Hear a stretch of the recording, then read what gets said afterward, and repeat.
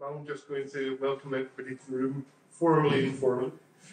So I'm Alex, and I help organise these events. And Ragged University, for those who don't know about it, came together from learning about social traditions of learning.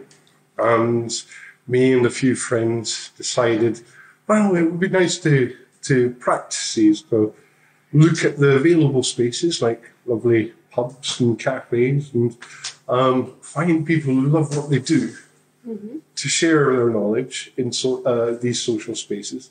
And this, I would argue, is a behaviour that you can find in every culture at every point in time. And the amount of learning about learning that I've done over the years has made my life richer and happier. So I really appreciate these moments where people like yourself, Bing, take the time to share what you've spent your life invested in. So without further ado, Bing, please. Yep. Thank you very much. And evening, everyone. And it's really the first time ever for me not only to give the talk at Ragged University, but also attending it. I did the past several times of planning, but didn't really happen. So this is really the quite good opportunity that I'm talking to rather different audience from what I usually face. And one of the things that I just like reflecting on what I have been doing to prepare for this talk, it was quite an interesting journey myself. Just from the idea, roughly the idea I share with family, friends, come to shaping that with some evidence and statistics. It's just like going to my old habit. I don't want to just talk without any base, and also looking at what happened in the past. So more and more, I realize to look at the future, I need to look at the past further and then look at the more fundamental things. And this is probably the topic I have had the interest since I started my higher education endeavor, like my PhD and into the teaching and also teaching at different institutes in the UK as well in other countries. So partially is my personal reflection, but the other part is really observing what is happening around the university, particularly in the UK, and then what should happen. And I keep asking myself the question of what is education, and particularly what is higher education, and what should university do to prepare the students, seeing what we're seeing now about the current, the issues faced by a lot of young learners, and the uncertainty brought in by the external environment, politically, environmentally, and even socially. So this is really just the whole idea that got me think I talk enough with my family and close friends, and I'd like to probably start sharing my thoughts. So this is really the first time ever I share my idea with people outside my network circle. So I don't see it as in, this is really just a dialogue I'm hoping to start. And for me, it's going to be a lifetime dialogue that I like to continue, informed by my experience as a faculty as well as my research. So probably I see the real journey just started. And maybe tonight marks that beginning point. So that is the title. You probably can see I'm skeptical about what universities are doing these days, although I am one of them teaching. So I just want to focus on three things for tonight. First of all, really mapping out what are the current activities many universities do as a common thing, and then looking at this very trendy expression about higher education innovation. So what does that innovation really mean, and what is really happening? And then finally, I just want to bring to the importance of people. So people matter can mean any matters about people, but also people matter, as in people really important. So that is the three agendas I'm hoping to go through. So first of all, this is a really simple illustration I made looking at how a learner learns and now what are the influences. So we have the very outer, the institution, which is the educational system, the national curriculum, and the structure, the policy, and so on. And then we have institutes like the universities in the higher education and the other schools. And then we have educators like myself, teaching faculties or, teaching support to help students learn. And then at the center, that is the learners. So the reason I bring this up is not only because what I'm encountering now as an educator. When I was a learner, particularly at a young age, in China, the institution and the institute, i.e. the school where I attended and the university where I had my first degree, they shaped my learning behavior to a large extent. As in, I was confined, I think that is the word I would like to use. I was confined by the rigidity of the national education system in China. As in, don't think, just memorize. And you do well in exam, you are brilliant. If you don't do well in exam, you don't have future. You don't go to university, what can we do about you? So those are the questions. And then that makes, we have a very famous expression in China. Everybody, like the young age, when they were in high school, ready to go to university, they are preparing to cross this narrow bridge, entering university. Seemingly, that is the only route to success. If you can't get in, your life is doomed. There seems to be nothing available for you to do to strive in your lifetime in China. And I was very much influenced by this idea. So this is how I shaped my early education experience. But then at the same time, I kept challenging why. So I was the kind of person, I always ask the question, why do I have to do that? Why do I have to memorize Marxism? Why do I have to learn about political philosophy, about China, while I'm more interested in literature and English? So a lot of questions actually came out from myself, but I don't get answers. I get told off. And that is how I was influenced at the very center of this circle. My teachers were just telling me what they were told by curriculum. And to the point, I actually said to myself quite clearly, there's no way I will be a teacher. Having experienced what teachers were like, I said, there's no way I will become a teacher like that. So that is how any individuals can be influenced by the institution where they grow up and form their perceptions about what learning is about, what success is about. And then when we're looking at the type of university in the UK, which I happen to enter since the master degree. So I had the choice, and I made the choice of coming to the UK to have further higher education. And that is when I started to learn more about my area, which is in human resource management. And that is my choice, because I was interested in people, and I'm feeling people are always necessary, no matter where you work, what you do. And I entered one of the, I think it's the plate class period. So this is actually, thanks for preparing this talk. I actually dwell in a little bit more about the type of universities we have in the UK. So currently there are 117. I think that added up to the whole number of universities available in the UK. But we have 4 main categories if we go by the periods they were set up. So obviously we had a very ancient universities established pre-18th century, 19th century, like the famous 4 in Scotland and plus the 2 in England. And then we have the Rhetoric, which they use this kind of expression to, it's the kind of indicating of the type of buildings, what they use during that time. So the very representative red brick building is actually the Victoria building at University of Liverpool. So Liverpool was among that period between 1800 and 1960 set up. And that number is about 9. So 9 universities were set up by the local industries. This is also something I just learned. It's the local industry and business people created that 9 universities aiming to encourage people mobility and then also lessen the social classification. So those are actually the periods that were set up.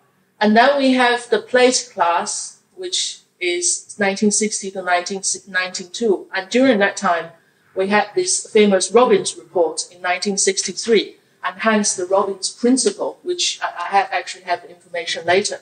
So that is when a further 24 universities were set up. Most of them were named after the city and the town they were in.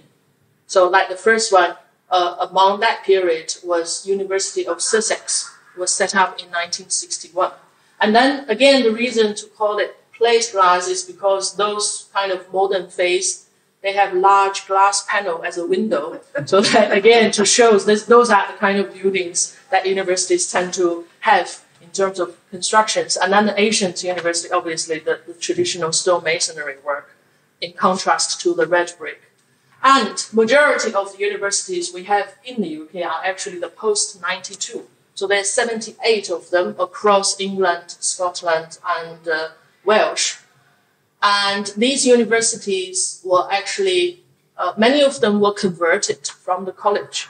I think one of the reasons, followed by that Further and Higher Education Act 1992, they want to remove the distinction between college and university degree. So they want to make more colleges available to offer university level. So that actually means a lot of colleges who were delivering the kind of vocational-based training, the hard learning, were given the right to offer degrees.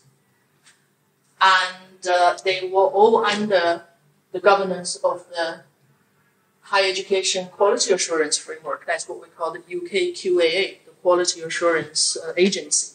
So that governs the whole. So, but this is actually the diversity of the UK universities.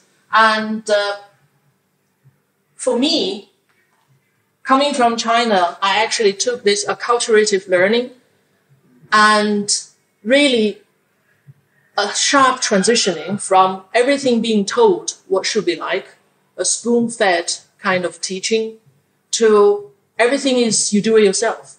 You explore yourself. So my first master at University of Leeds was not successful in my view compared to what I expect my students to achieve. Because that's the time I literally came from pure foreign country and not having any information provided or supported. So everything has to be done by myself. And I was like exploring that. So yes, I didn't do it terribly good, but I did get the degree and then managed to stay on. And this kind of regret made me want to do more. So that is why I decided to do my second master, which is actually the MBA kind of master at Edinburgh here. And even when I was doing the MBA that time, I was talking to my classmates. I still remember talking to my classmates to say, I definitely don't want to be a teacher. And the next thing is, MBA is the final degree I'm having. I'm no more study. Just this. Let me experience the freedom of university. Then that's done. And then a year later, I started my PhD at University of Edinburgh. So I'm just like keep breaking my own words. And now I realize, well, it's not because I don't like being a teacher. I just didn't want to be a teacher in China, or the kind of teacher what Chinese schools are like. So I'm still interested in people, and that really brought me into the academia. So PhD was not the reason, PhD was not the kind of trigger towards a teaching position, but PhD was something I'm interested in and to follow up. So this kind of dynamic actually bring in in my view, is a controversy. We have such a diverse university type. We have the very authentic, traditional academic institute, hundreds of centuries of old. But then we have the modern universities who focus more just like getting students graduate and then equip them with skills. But the skills are not lifelong skills, but skills that you can find a job and you can do that job. And the question really is that really under this kind of Is that really enough just to have a standardized curriculum? Well, every university fighting, knowing they're not available or they don't have the resource to really maintain the quality assurance, and they're trying very hard, and to the point that they become more instrumental than challenging what is the real role of education at the university. So that is why I brought in this this chart, really just to give a bit illustration. So the other part, looking at the current, the very common things university nowadays do, particularly in the UK, well, as the representation. So do excuse the red part. We tried to get rid of that line, but I couldn't, because that needs the internet connection and showing the interactive map about the transnational. So one of the big terms many universities are talking about is the higher education internationalization. So that includes both having international students coming over to do a degree, to boost the income, and particularly for modern universities who receive less research funding or less, the kind of relatively not so much the endowment from the government or the local government. They want that part of income maintained. And then the other trendy thing is knowing there's a capacity on campus in the country, they expand their education abroad and hence the transnational education. So that means they will do collaboration with universities in different countries, mostly in non-English speaking countries, in the developing economy such as Asia and Africa, and even South America. And then they will bring the UK curriculum over, train the students, teach everything in English, but use the local staff to deliver that, and then pass the assessment centrally organized and designed by the UK university here and get a UK university degree. So that is the kind of T&E idea is you don't have to come abroad. You just do that at your home in your comfortable location surrounding. And this has been very prevalent. And over the last 10 years, I think around about a decade, the level of establishment of T&E in key Asian countries, even some in North American countries like Canada and even the States, almost every university has some sort of transnational program going on. The larger ones like Napier, Coventry, and also universities in London area, they all have different level of transnational program, even foreign campuses.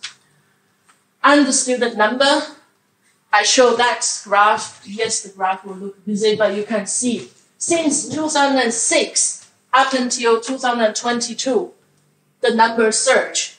And the top one is China. Yes, Chinese students remain the largest population among the international. And then we have the later coming up, this line is India.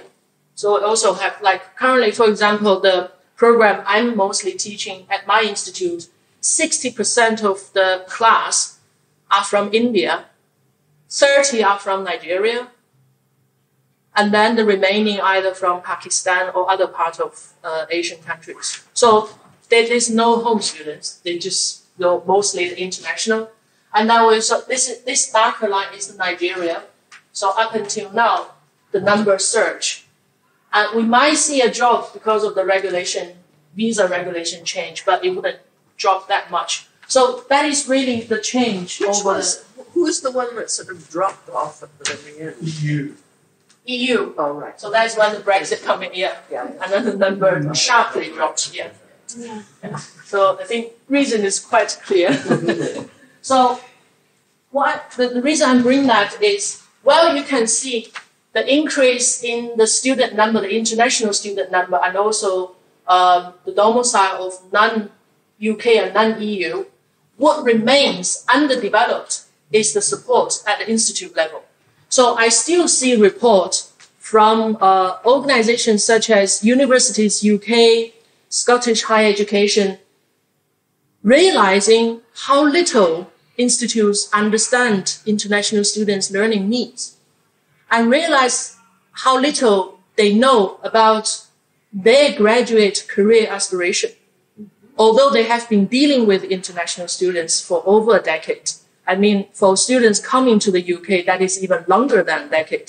So you can see, again, it's a sharp contrast between what they are getting and what is actually happening. So international students remain a mysterious crowd, and the more destinations they are from, the more confused the institutes are. They don't know how to deal with it. And the place where I work is a very typical case. In the last 5 years, because of the pandemic, we had a sharp increase in international number. We kept looking at like a 400% increase. That is how much that number has gone up. And most of my colleagues are home colleagues who have little overseas experience, who have not really dealt with such a large group and diverse group. And they carry on using the similar way how they would teach the home students to teach the international. But then they realize that is not the case, and they start trying to find new things. But you can see, even for universities who are accustomed to have international students all the time and introduce the TNE, they still do not pay sufficient attention to student development. So that is the question I come up with. Exactly what are they doing to internationalize higher education? And actually, yes, a lot of people acknowledge that is marketization, is the income they are looking at. So university becomes a business. And how easy to make money is always the better option. So TNE becomes more and more popular. And the other kind of debate is, are we colonizing these curriculum? So in many cases, I'm involved in some of the TNE as well. I have noticed a lot of my colleagues, they see themselves as a teacher of the teaching staff in the local countries because they don't speak English. They teach our curriculum. We should tell them what to do, and then we shape them. And that becomes, we are bringing UK curriculum to a local country like Nepal, like Vietnam. But should we do that? Are we saying that their education is not as good as us, therefore we need to help them? But how much, is that helpful to help them? Bringing what we think, it's always about what we think they should have, not about what they should have to help them locally. So that question was never really seriously asked and probably overlooked because of the money side. And also the idea, we call our transnational institutes as partners. When we talk about partners, we should have an equal weighting in this whole collaboration. But in reality, partners often is a receiver and a giver. And yes, there are countries, again, China is one of them, they are happy to receive, because that means they don't have to do much.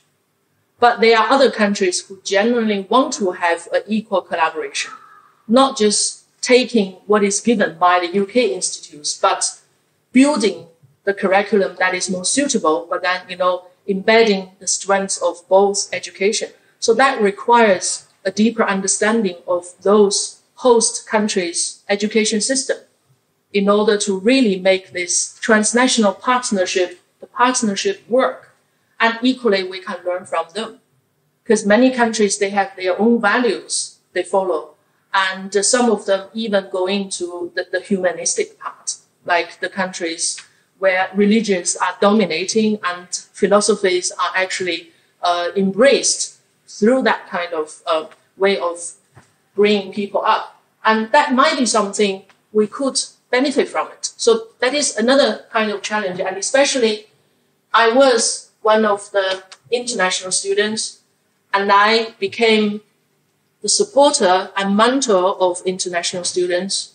And now I'm teaching the international students. I see the journey they're going through when they're entering a foreign land, and they get lost. But equally, they get lost for different reasons. And universities cannot really just ignore this part and really need to look at how to support the diverse student equity just among the international crowd. So now we're looking at the trendy word, as I said, the innovation. This is the quote I took from the Universities UK, the recent report on innovation of higher education. At the beginning, when they say, how has innovation happened in higher education?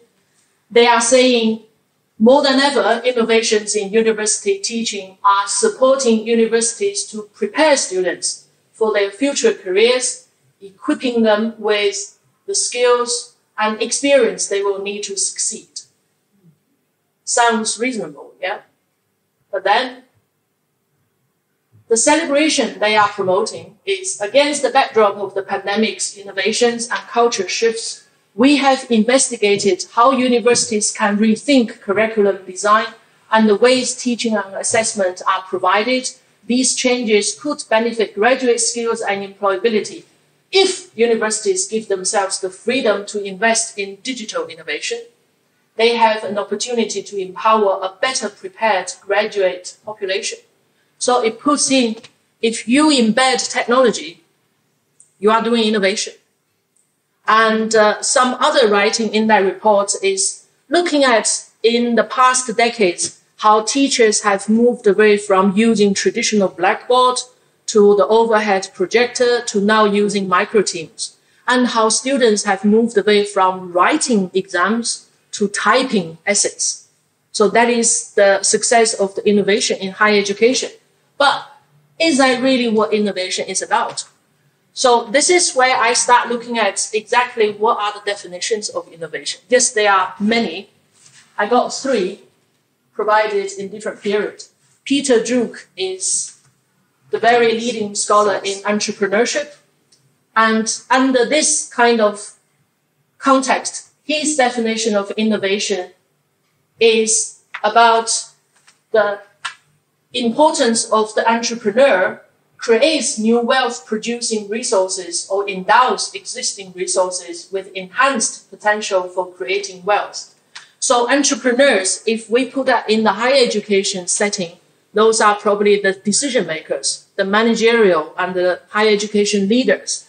And they need to create the resources, not just using technology to do the old thing. So it's almost like using some new thing to play the old trick. And where there's no new resources and they endows existing resources with enhanced potential. So while we can argue innovation, the technology embedment is some sort of endows existing resources, but are they enhancing the potential for creating wealth?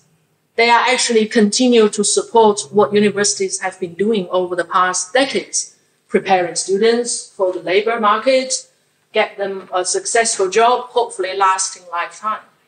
But is that really what university is doing now, knowing changes happen all the time, every second, every minute?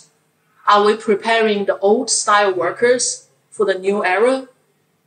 How many of us have worked one job from leaving the school until retire for the last 20 years? And how many more will do that? But why do universities still try to educate and prepare our students for that kind of so-called stable life? Well, there's no such thing as stability or certainty. So next definition is in 2009. Focusing on innovation is a multi-stage process whereby organizations transform ideas into new and improved products, services, or processes in order to advance, compete, and differentiate themselves successfully in their marketplace. So we can see university provides services like education.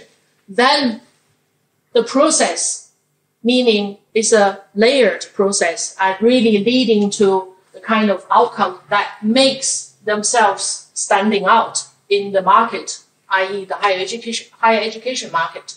But embedding technology is such a prevalent thing now. Every university is using some sort of technology, the Blackboard, the Moodle to do your coursework. You check your coursework online, you get your uploaded PPTs, you submit your essays via Turnitin, and then you use Microsoft Teams to have meetings, or some use Collaborate to have live classes. every university in the world, probably, if they have an infrastructure on internet, are doing it.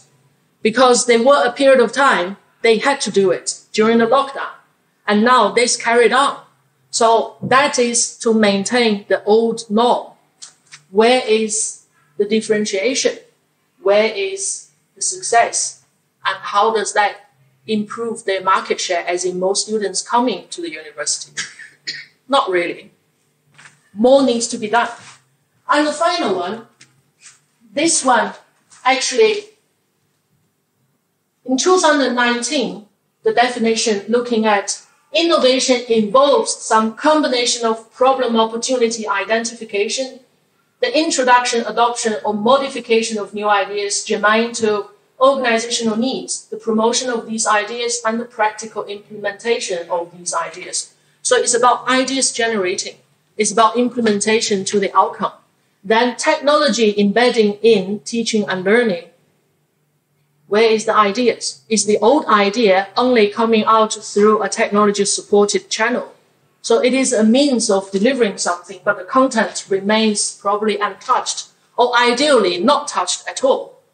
I have seen my colleagues who teach international business using 20 or 30 years old materials without touching them, without updating them, just teaching them to students year in, year out on international business.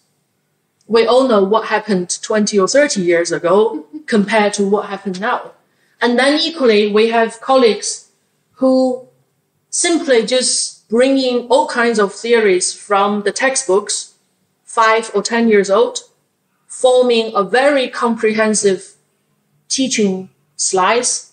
In my view, is just the description of all kinds of things and bombarding students, expect them to learn everything, not only about cross-culture management, but also about human resource management, as well as how to deal with performance, how to deal with reward, how to work in multinational corporations in a 3-hour lecture. And then expecting them to write a piece of 3,000 words essays covering a hypothetical discussion about what would happen if a company is expanding abroad, not evaluating what happens now, but you have to propose something new. And then you have to discuss the key things to international students. So that is the kind of reality of the classroom. And that is the mindset of many teaching faculty nowadays when they prepare for the slides and prepare for the design. It's all about what they think students should know, or what they have learned, or what they know, rather than asking the students what they want to know, what could help them, and what is happening out there. So the disconnection between the classroom teaching and reality at many modern universities who once was college, not very strong in certain subject areas, particularly in business and management, it became a challenge for them. But at the same time, they are reluctant to break that stability. Well, ironically, we teach change management. Ironically, we're talking about change is the only constant. So that distortion between reality of learning and reality of teaching coexists. And it does bring sense of frustration. And many times I'm thinking, why do students learn this? What can they get out of that? And they pass the essay and they still don't know what's going on. And to the point that I asked some of my Nigerian students or MBA students, this is MBA, supposedly should know what's happening. At least I was, the one we constantly talk about what happened during that time, which happened to be the recent financial crisis. I asked them, do you know knowledge economy? Nope. Never heard of it. And do you know what VUCA means? Nope. Never heard of it. So those very common words are widely talked about in business domain. They don't know, and yet they are learning MBA. And they have experience of work in their own country, but they don't associate. So this is where the link is not there, and the link should be provided by us as teaching faculty.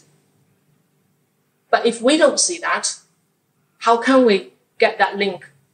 And how can we present students what they should know and how they can utilize the information they know happening out there in the world? So the three definitions of innovation, none of them really supporting the idea that university higher education innovation is enough to apply technology. And the most ironic thing is this one. This is also, again, thanks for preparing for this opportunity made me realize we actually had Robin's principle proposed what university should look like in order to deliver the education that is to that level and maintain a balance of the system. So these are the 4 principles proposed in the Robin's report in 1963, commissioned by the British government. And that was the kind of underlying principle that universities should be operating on. So instruction in skills. This is the part I have been, I was thinking and reflecting, what do we mean by skills? Actually, they don't mean specialized subject area skills, rather the transferable skills, that the skills that enable individuals to learn, enables us to acquire new knowledge without being taught, creating that initiative. So that's potentially feeding into the lifelong learning. So everybody is able to learn something as long as they acquire the necessary skills. But the next 3, they all pointed out the importance of becoming, another trendy word, responsible individuals. We have the famous terms, responsible leadership, corporate social responsibilities, responsible change, responsible marketing, or anything about ethics, business ethics, ethical leadership, ethical behaviors. So they all coming down to that. Very rarely it points out, oh, you need to have very specialized knowledge at university. Well, that is a given. We are providing that. But the goal is not everybody knows specialized area. It is how people can contribute to the society as a specialist, but at the same time, as a responsible citizens to transmit a common culture and common standards of citizenship. And then the research is not there to bring publications, stock in the ivory tower. The research is there to support how teaching can be further enhanced, the content of teaching can be updated, can follow the trend or even lead the trend. But in reality, even among the research-intensive institutes in this world, in the current world, not many of them, or not many faculties, focus their research on how they can enhance their teaching. Rather, they focus their research on how they can publish, because they need that promotion.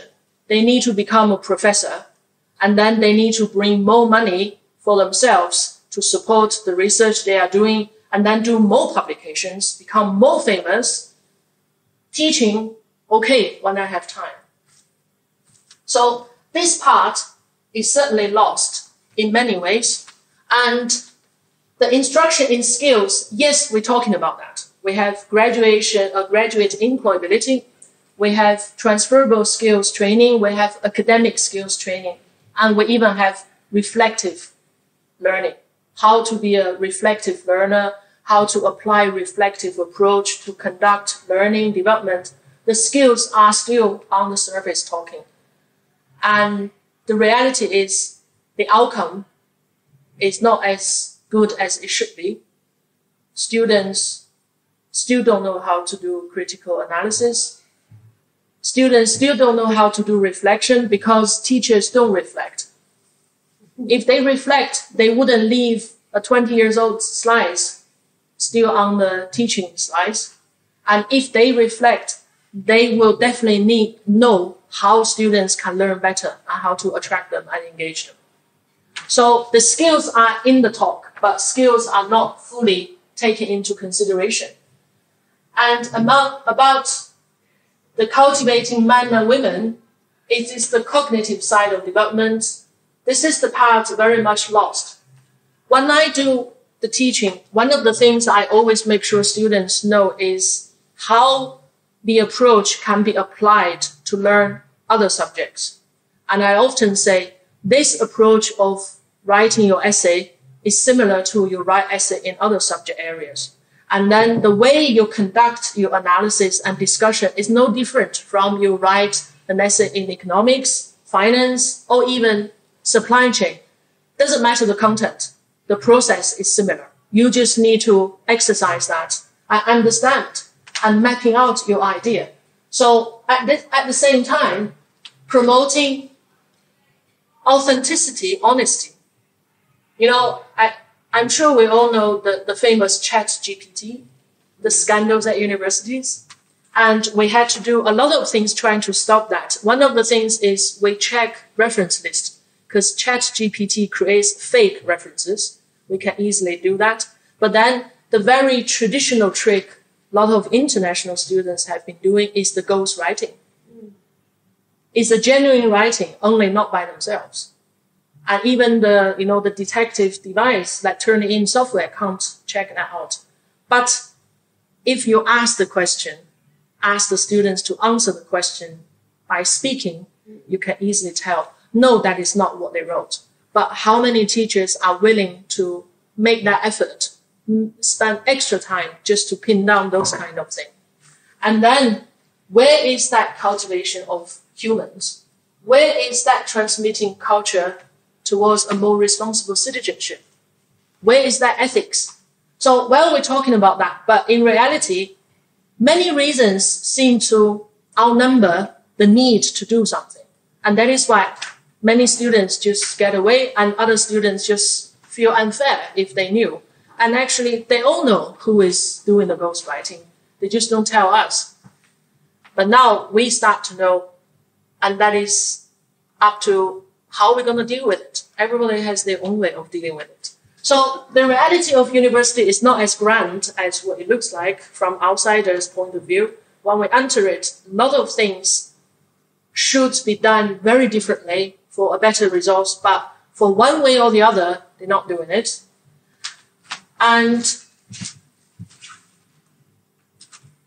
this is where leading to my big question. What should university do?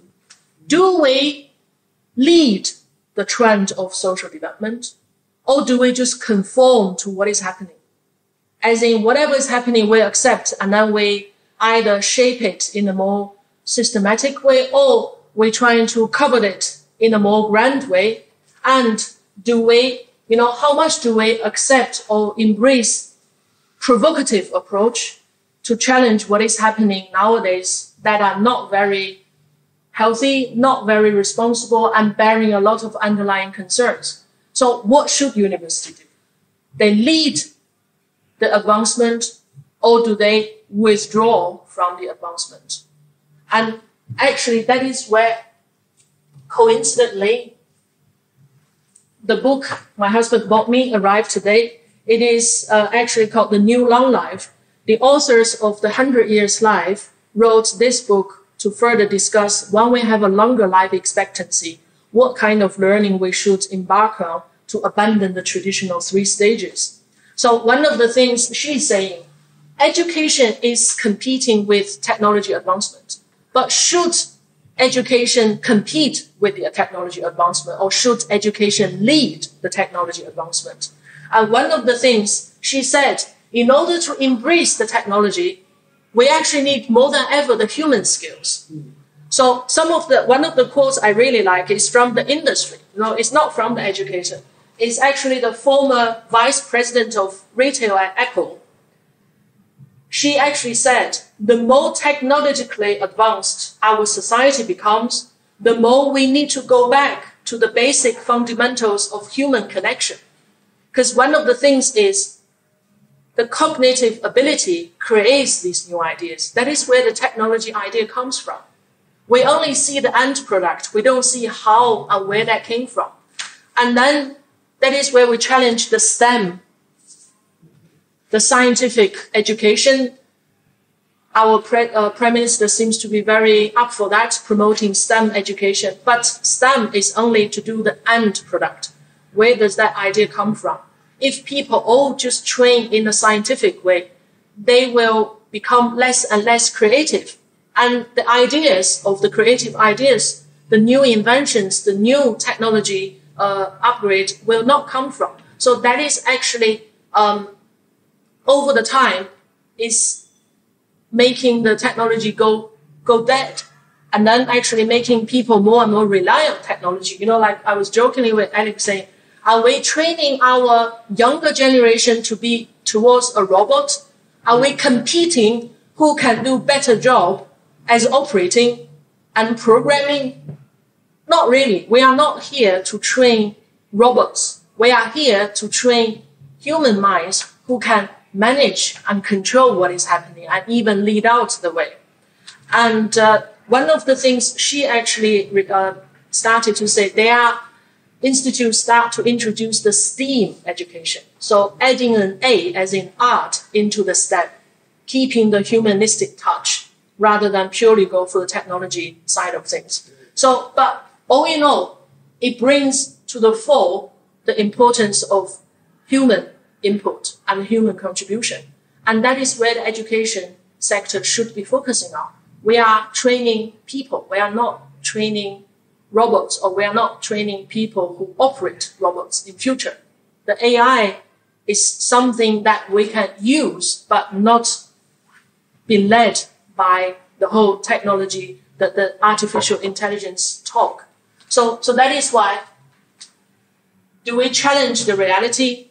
Do we question what is it? You know, is that right? Is that appropriate? What more should we do? Or do we just say, okay, AI is here, we need to embrace it. Let's see how we can embrace it. So that is why the Russell Group, the university, actually come up with a code of conduct of how to appropriately using AI for the study. Well, yes, it has some merit, like you can't cheat, use the ChatGPT, but revising using the AI, where is that information from on the AI? Is the database fed by netizens? How many netizens are qualified to explain the theory properly? We have done real tests asking the AI to write an essay on the topic. It was atrocious. Theories do not make sense. Explanation do not make sense. Everything about reference is faked. So that is the reality of AI.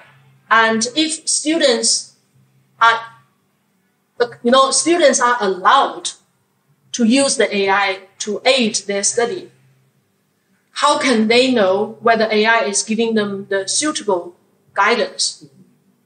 Who is actually creating those information? We don't know. Who is working at the background? No one knows. But we are using it. And this is where, we once challenged Wikipedia being too subjective. And then now Wikipedia has to bring references out. You can't just input anything without a reference. And it's the same thing with AI. Where is that reference? Where is that fundamental theory support and content support? No one knows. As long as it's free access, it seems popular enough. But are we learning, or are we just feeding into this hallucination? That's the term I like. So at the same time, while people think AI is helping, actually, we are seeing more and more students suffering. The mental health issue is ever so important. And I realized, AI technology is supposed to make our life easier and probably, handle some of the issues, including study. But reality, again, doesn't tell us the same story. There is a distortion. So this is probably quite recent statistics, a survey commissioned by the report was on the House of Commons library. And the key statistics, the interesting part is the most common causes of stress. So universities are trying their best to help students to learn, and yet students feeling stressed of that. So the question really, why are they stressed? I don't think it's because students don't want to learn. I think there's something missing between what they want and what is available there. And also, how the teaching is conducted and organized at university, we don't know. And yes, we do a lot of surveys among students, over-surveyed, but we never really find out how students learn. We only talk about, are they happy about the course?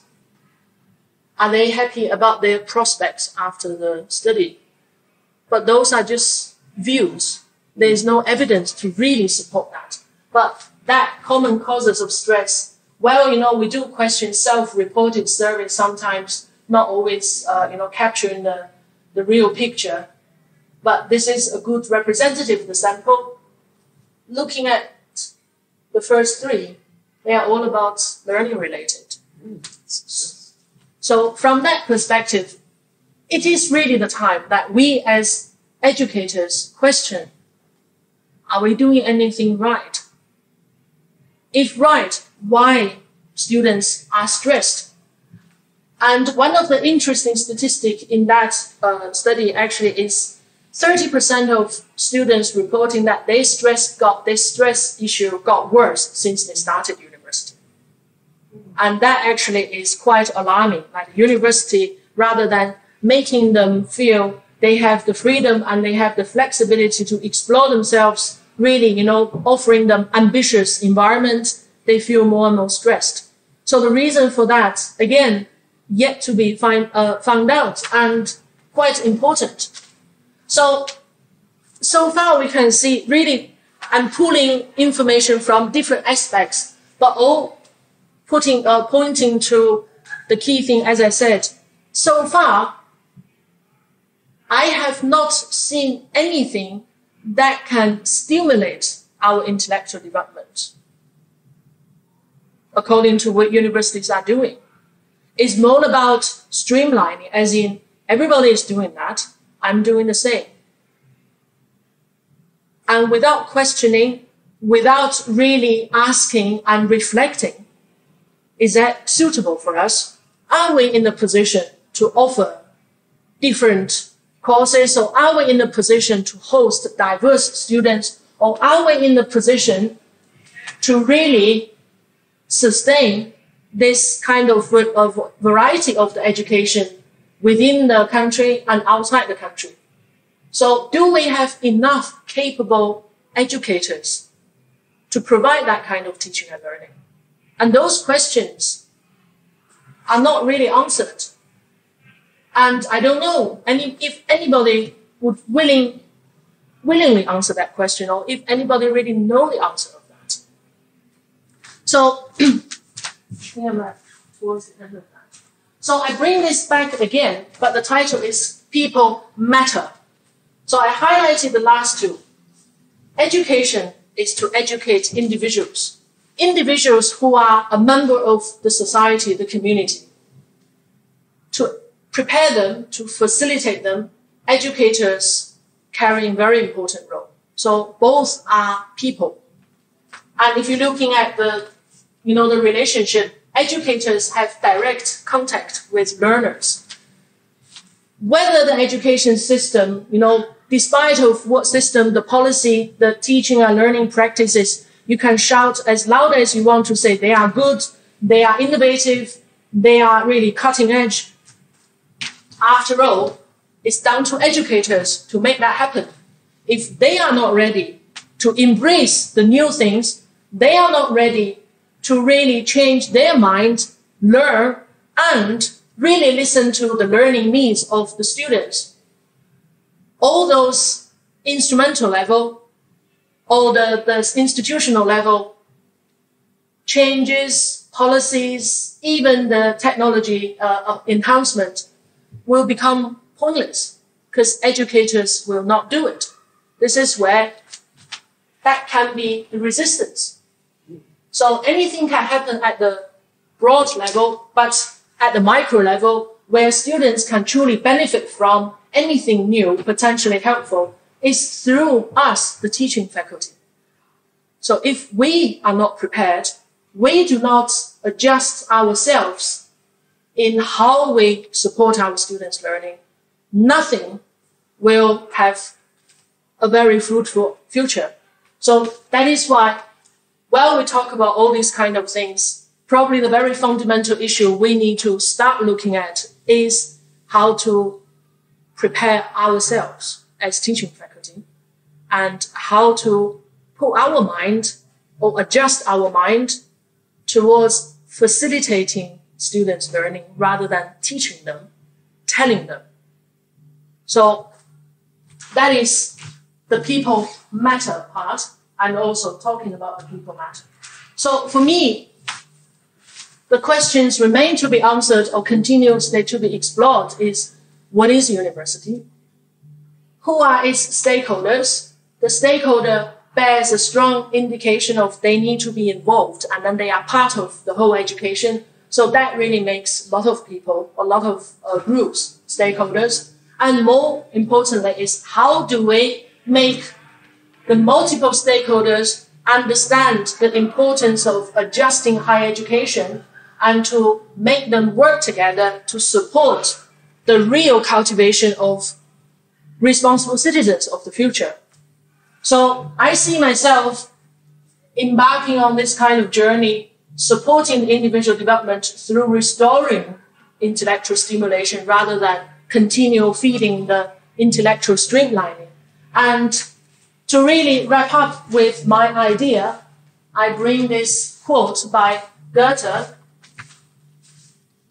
treat people as if they were what they ought to be, and you help them to become what they are capable of being. So I'm endeavored to become that you, to help people equip or to facilitate them to equip the right skills, right knowledge, right mindset, so they can learn anything they want, not through me, but through themselves continuously within the classroom or outside the classroom.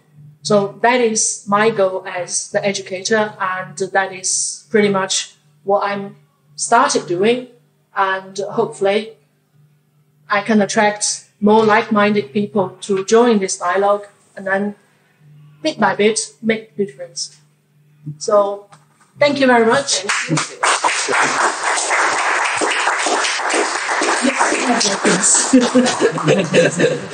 Can I ask a question? Because I was interested, you went back to the Robbins principles in 1963. Yeah. Because I think there was one thing you were missing in all that. Mm-hmm. I have a long memory. I first went to university in 1968, a long time ago. Yeah. And when I went to university in 1968, it was the top 5% of school students who went to university. And universities were very definitely institutes of learning, and you went there to be a learner. Mm. In about the 1980s, 1990s, there was a political agenda which said universities are elitist. Only 5% of people are going there. That's terrible. It should be 50% at least. And universities responded to that by expanding. But by expanding, they became businesses. It became commercial. And students were no longer learners. They were customers. Yeah. And the universities were producing product, which was the students. And it's that philosophical change which left behind the Robbins principles and became a commercial institution instead, which has resulted in many of the things that you're talking about, with which I totally agree, I have to Absolutely, say. absolutely. So this is actually, if we're looking at these 3 points, we can, I don't think any university can comfortably or confidently stand up to say, no, we are doing that. I can't see the evidence. Even the Asian university, the Edinburgh, Glasgow, Aberdeen, they say they are still doing this tradition and they're trying to follow that. But the recent scandals, the recent movement, what they are embracing has nothing to do with cultivating. Rather, that is pampering. That is probably the word I use. They don't want to make students feel bad. It is about the feelings. It's about how to make you happy. But everybody has their own way to be happy. And then lose the whole educating point. And we took a point, I think that some examples I can give you is, I have colleagues who are very caring. So we had, whenever there's a bus strike, there's a train strike, our colleagues are willing to cancel the class in case students couldn't make it. But to me, my view will be, make every effort, come to your class. You are a student. We have to go. I don't see why you can't. But come to them is, oh, we need to have contingency plans. We can't really deliver the class because I don't think students will come. And also, I have a colleague who even openly tell us, oh, next week is a coursework submission week. So I don't think many of our students will come to the class. So as a result, I will change my lecture to recorded lecture. So they don't have to come. She's allowing them to be absent. She's giving them the reason to be absent. And in that mindset, of course, students will feel, oh, I'm okay. It's okay for me not to come to class because, even the teacher allows that. And it's okay. I don't submit my essay in time as long as I say, oh, my bus is cancelled. Oh, the storm actually just kept me in. Well, yeah, that is life. When we grow up, we deal with all kinds of life. And I don't think any company will accept their employees' excuse to say, I can't come in because the train is cancelled. Or you make a bus. Yeah, but at the same time, I also acknowledge, yes, there might be genuine problems. So if I were the higher education leadership kind of thing, I would say, okay, this is what's happening. The bus is going to be cancelled due to strike. So can we organize some bus to pick up our students? Or can we support our students financially to say, if you come via a taxi or arranged kind of other transport, we will reimburse you. But we want you to come. If that is the kind of attitudes from the higher education institutes, students will feel, yes, it is their obligation to come to that class to learn, rather than finding excuse not to make that effort, not to fulfill a duty as a student. So yes, Robin's principle is lost in my view. Yeah. Even the older universities who claim to, follow that is much lost. And yet I have seen a report done in 2013 by the Scottish Higher Education. They are trying to say they follow the Robin's principle on promoting the higher education in Scotland, which I'm afraid I don't see that. 10 years ago was not the case. 10 years later, definitely not the case. So this is where really a lot of things that challenge us to really look back. So in the past, how university started and what university was really about needs to be restored. And the standard curriculum needs to stop. We can't have one size fits all. We teach our students there's no such thing as one size fits all. And yet they have one standard curriculum to assess every university's performance. How can a college converted university have research portfolio? Well, half of their staff don't even have a PhD, which is actually a very common thing among modern universities. They allow teaching staff without a PhD to be a full-time faculty. The prestigious universities had very few PhDs on their staff. They honestly did, very few. Well, they didn't have the PhD. Their teaching was very much on the research related. This is why I think, I graduated from university in 1963, so I'm really old. And obviously when I graduated from university, it was the 5%. And I was very well prepared by my high school education to go to university and to take advantage of it. But the things that were done with us as teenagers, as high school students, were to train us to certain ways of questioning things, and those techniques anyone could use, and they were largely used in apprenticeships as well, where you weren't just given something, you were told, all right, you go away, take these things and see if you can do this with them. And so you had to puzzle it out for yourself, which was largely what my high school was about. Yeah. And of course taught to write essays and do things like that.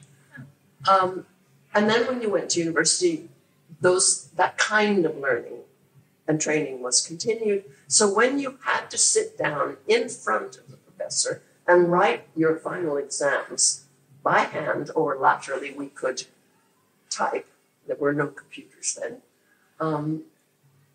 You knew that you were just in the room, you weren't allowed to bring anything in, and yet you felt, I can do this, I can show what I've learned. instead of the idea that somebody from somewhere is going to write it for you. And your classes involved you with your colleagues having to talk and having to argue in front of the teacher, who then could tell whether you'd actually read what you were meant to have read, whether you could handle this type of material. And that was true for sciences as well as humanities. So we have the techniques. We could make them even better because we could present them much more attractively and more sophisticated on computers and stuff. But that isn't what educators are doing. Well, I mean, one of the skills that employers are now really prefer is people are resourceful.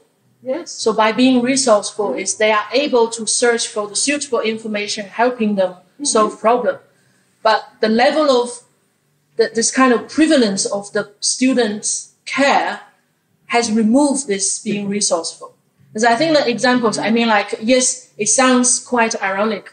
I have students on their final year coming to me as their personal tutor saying she is suffering from some anxiety because of the coursework load, the dissertation, everything.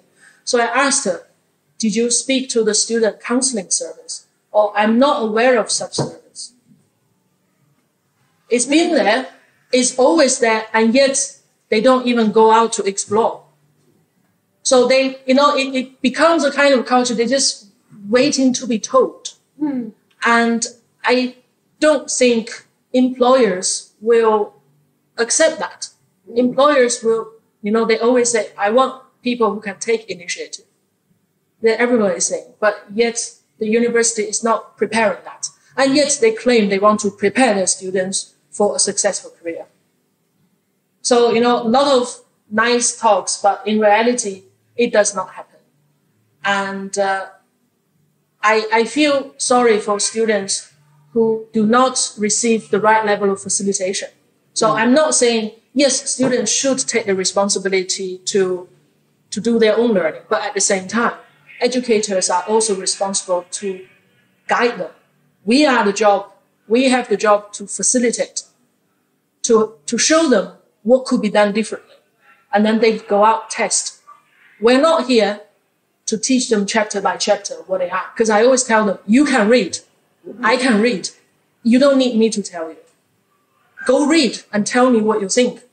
And if you want my feedback, you need to do it. I feedback to the work. If you don't give me anything, how can I feedback? Then how can you learn if you don't have any feedback? So that kind of vicious circle, it just carry on. So this is actually one of the things is the mindset, very importantly. And yes, students can be cultivated because they are younger generation. They have that capacity, but they need to be guided properly, in my view. I mean, I think, when you talk about the 5% and the 50%, I think that probably, maybe not 50%, but certainly a much larger percent of people could benefit from exactly the education I had and could have just done as much with it as I've done with it. It was that they just never got access. They never, there weren't the places, and so there was just competition, and they weren't being prepared because they knew there weren't the places. But we could do a lot better for the whatever percent of people really, are A, able, and B, want to have this kind of life of thought and, skill learning and development and so on. I mean, not everybody's the same. But people have more potential than we give them credit for. Something I've long craved for, and interestingly, I'm now in higher education for the first time in my life. But I've long craved, just as an individual, as citizen, for the idea of being able to sit an exam. Because I've been a self-learner, but I learn in my life. Yeah. Like, and so I can think throughout my life. Like, of somebody who's in hospitality, you know, a bartender who puts, you know, a huge amount of study into philosophy. Yes. And is very knowledgeable about these things. And I think a lot of people exercise these research skills, these production skills. Yeah. But what are the administrative structures there? So a part of education I've understood as it's in being in dialogue and being able to put your ideas in front of other people and go, what do you think of that? And I've foraged in the world to do that, find other people and go, well, I was thinking about this in chemistry, and then I've been privileged enough to have people to nurture me. But that idea of when you've developed something that you want to contribute into the world, into culture, what are the opportunities there to have that valued? I'm wondering whether those opportunities, think about Martha Nussbaum's capabilities framework. So just to contextualize that, you know, I produced a thesis on the treatment of atopic conditions, and the local Chamber of Commerce said, "Oh well, this is great. Why don't you talk? You know, we'll see if we can make this into something that's operational in society." And then just found out that there's pretty much no space for that. So it feels like dead stock. And turning to the academic centres, it's, oh, well, you're not qualified. You can only have that conversation once you're qualified. So I'm wondering how much these structures are containing innovation, are containing invention. But just the natural propensities of human beings, everybody would argue, it's how we thrive. It's a part of our sociological habitat. I think we really need to ask is why do they set up structures like that? Because I think the why question usually brings out the different intention, might not be genuine to support it. I think one of the things I really feel strong, like my daughter is doing the advanced higher or the higher, and then she was writing an essay. And when I was helping her, she kept telling me, well, this is not how we are supposed to write. We have a certain structure. And I said, the structure doesn't matter. It's the content. It's discussion. No, we can't do that. We'll lose mark on that. So you produce the analysis, but then you have to have a form. You have a formality. So you lose that formality, but it might give you flexibility. And yet you can't do that. But at university, there's no such thing as a formality, the structure. Then how high school students can prepare themselves to write freely when they are so used to, I need to have that structure to do that. So I do see some sense of that, but teachers have not been explaining properly. I think this is all trying to form a sense of thinking and analysis, but they need to tell them why we're following that structure rather than follow the structure or you lose mark. So that kind of dialogue is missing. And it creates another hurdle. So even for home students, when you are so used to the education, and yet you enter a brand new world at the university, you realize, well, this is not what I learned. That's not how we learned. What do we do? And the first year is still transitioning, and was really not fully utilized. So the whole education system, higher education is only one snapshot. It's the whole system that needs challenging. And the preparation needs to start as early as possible because that is the mindset development, is the cognitive development, growing up. And who knows, that might just help with the mental health issue. Because when people are more and more able to suss out what's happening to themselves, they will feel less and less stressed and then focus more and more on how to intervene rather than what do I do? And I'm stressed, you have to help me. You're supposed to help me. No one's supposed to.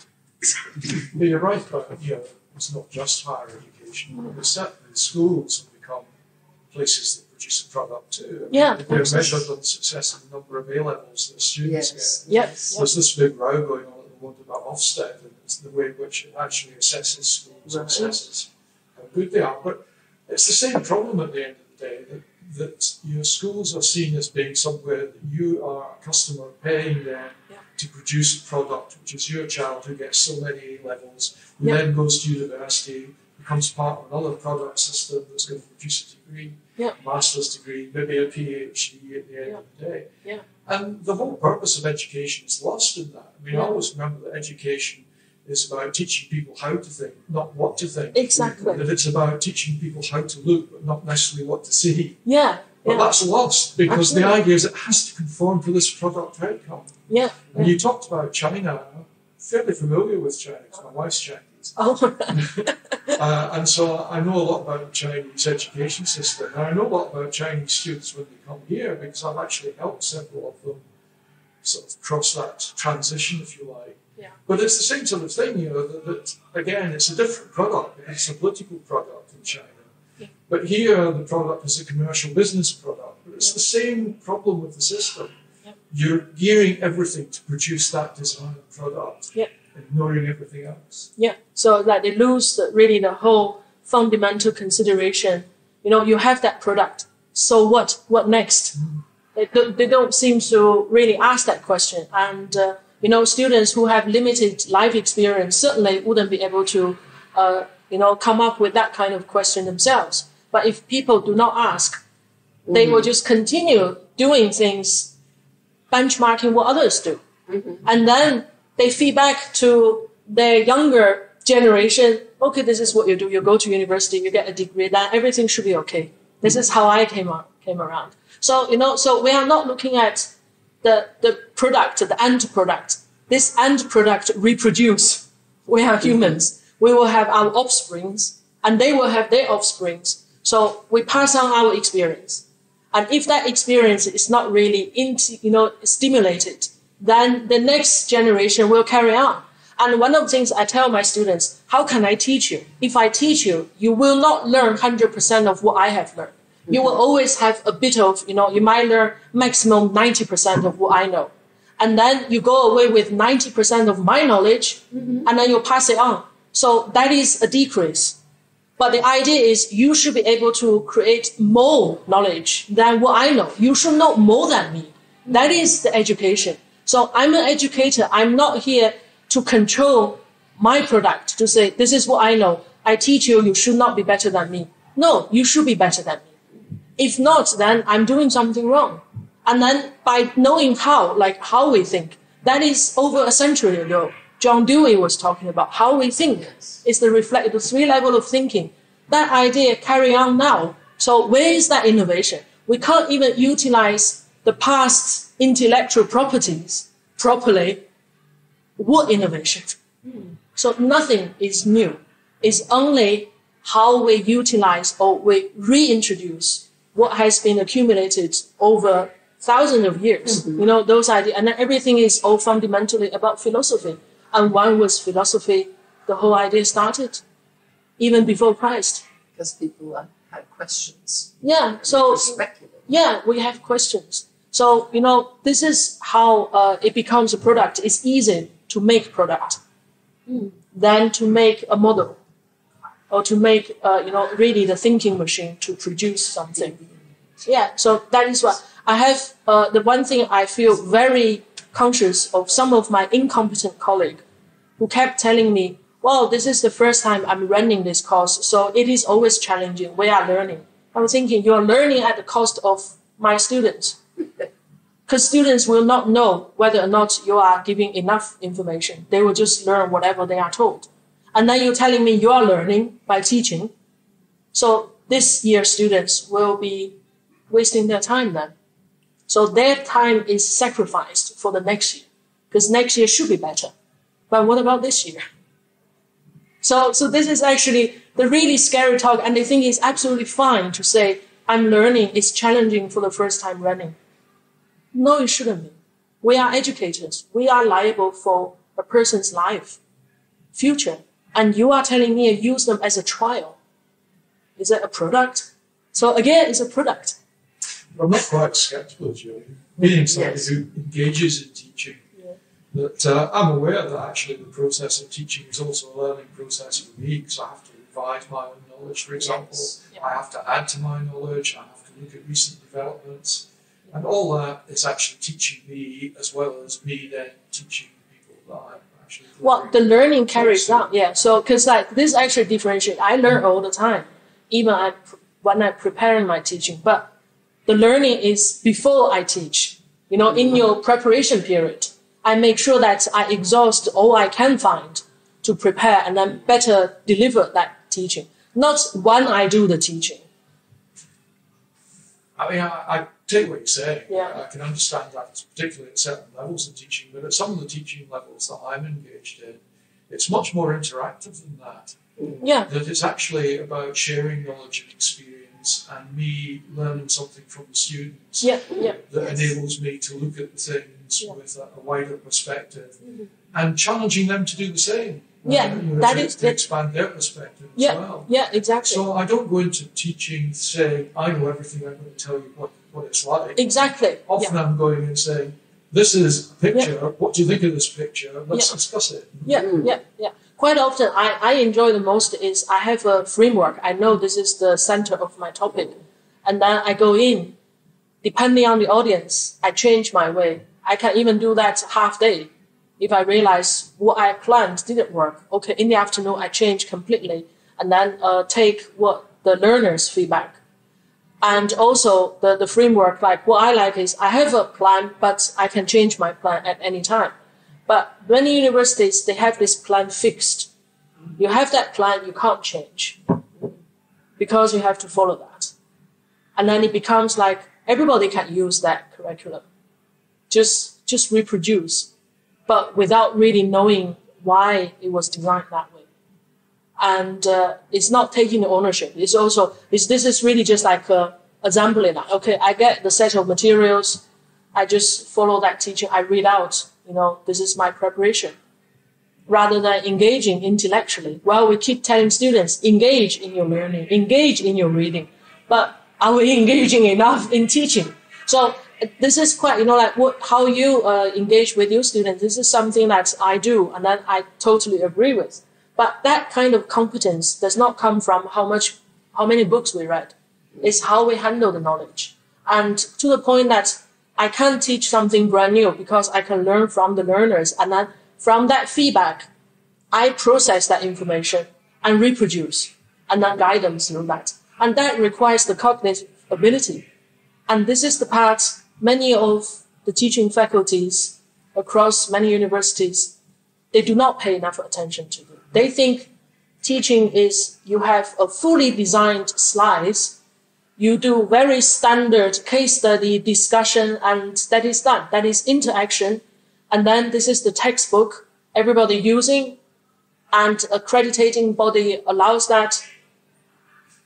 What do you complain? I have the full material for you. That is 6 hours worth, but I'm supposed to do that in 3 hours. No. So that is actually the part, and then it becomes a streamline. Did you do it for the sake of teaching? One of the problems, I think, is that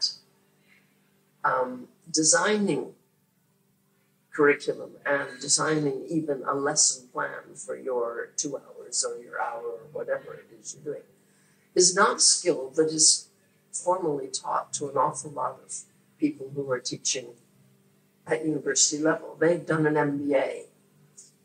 That's their qualification.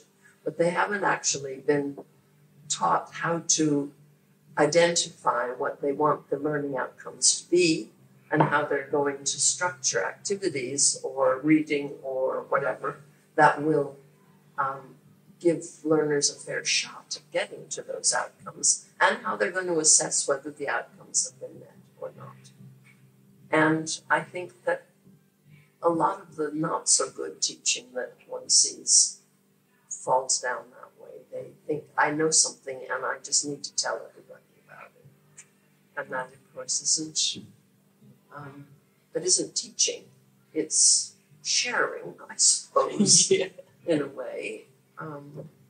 And I suppose some people with exceptional intelligence and thirst to know things will actually manage to learn something from it, but a lot of people won't, because they don't, as you say, they don't engage. They think of it as just, this is a chunk of something and I'll be able to remember enough of it if there's an exam. I mean, probably the younger crowd, you must have either experienced in the university or just finished. I'm also interested because this is, I'm looking at from the educator perspective, and you probably from the student perspective. So I'm just wondering, any of the observational experience you had that's really... Well, I'm in university currently in the second year. And it's, very much an experience that I kind of find it quite easy to disengage, but just do what I have to just do what I have to do, and not anymore. Better this year, but in previous years, I think a bit because it is quite kind of, you just have the things you have to do, and that's it. I'm not in university yet. I just finished high school in Germany. I just came here for a year. But to be honest, I'm quite scared actually of starting university. Because I'm witnessing some of my friends starting university, and just their experience is very much negative right now. Just even though they've just started out, it's just they're exhausted already, and they're not really engaging in the classes because they are given the opportunity not to engage. That's what it's Then they have the chance to stay at home and do it online or read the textbook and then write an essay about it. So if they don't have to be there, they won't be there. And that's kind of what I'm afraid of falling into as well. But I don't know, maybe it's also just Germany, maybe it's German universities that also actually support that even more, this disengaging from actually coming to the classes. Because we are building a lot of online courses right now. There's a lot going on, so just also letting people stay at home just because they have to take the bus for an hour or something. And that's something where I'm what do you mean? I would have to take the bus for an hour just to come into the city, so yes. I don't know. But yeah, it's definitely for me, a bit scary thinking about studying university right now. Just because I think I am very interested in learning, and I am very interested in actually engaging in discussions as well. And I don't see that happening in the university right now when I do my friends do. This is actually the scary part. When the dynamic is like that, over the time, you could be just influenced without even noticing that, although you had a lot of different intentions. And this is really the moment that testing how strong-minded you are to seek different opportunity to continue this kind of engagement intellectually rather than being, dragged into one of them or feeling you should be one of them. This kind of conforming is always scary. How to be different and maintain what you really want to be. And I think German university probably not much different from the UK here. And not really different. And it's not about the curriculum. It's about the people you're engaging. And then also what the professors and teachers are really supporting that. And I think the other thing is, we always talk about attendance. You have to be in the class. But I tell my students, if you're not here to learn, you don't even listen, why bother sitting here? You might as well just go out. I'd rather people sitting here and really listen to me and engage and have a conversation. And if that is the case, then there are times, even I had the time, I don't go to class, I can learn myself. But that is providing I have a circle I could exercise my, mind and really communicate and continue to learn. So I find my own comfort circle if the class doesn't provide me that. So learning in classroom is not necessarily positively associated with your performance. It's how you learn. If you want to learn, you can learn in any way. And you can learn from anybody. But it's much more fun to learn with other people It who is. are equally curious, Yeah. who have very maybe opposed views to you that you can argue with, and you know, It is who fun. force you into reading things you didn't particularly think you wanted to read. And of course, it does differ from field to field. I mean, it's rather different if you're doing history than if you're doing, you know, quantum physics, I think. But they all require that intellectual curiosity and a desire to kind of keep pushing further.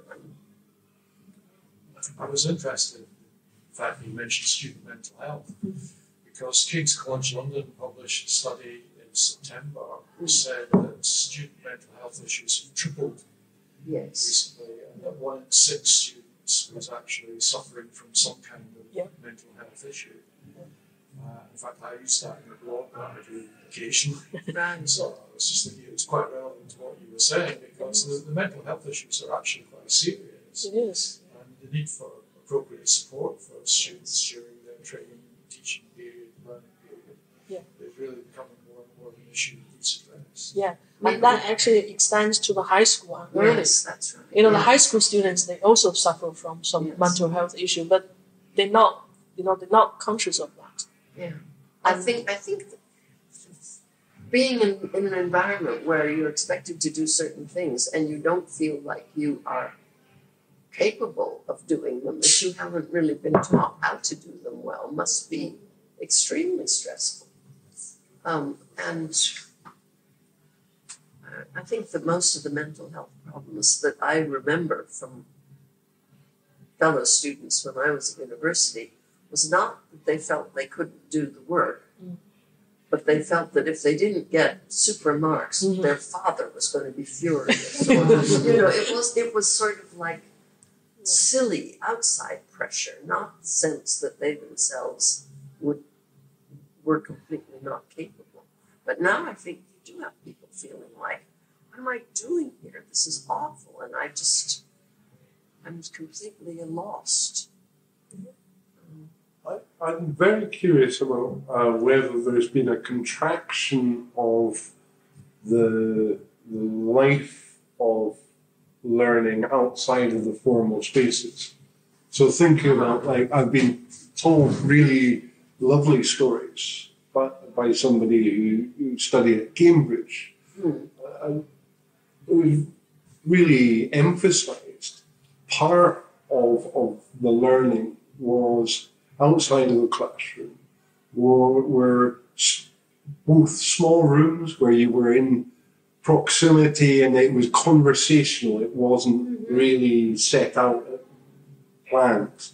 But there were things like halls, so people would eat together. And at a certain point of the dinner, you change places. So you speak with other people. And it was, it's unashamedly, everybody's interested in everything and debating everything.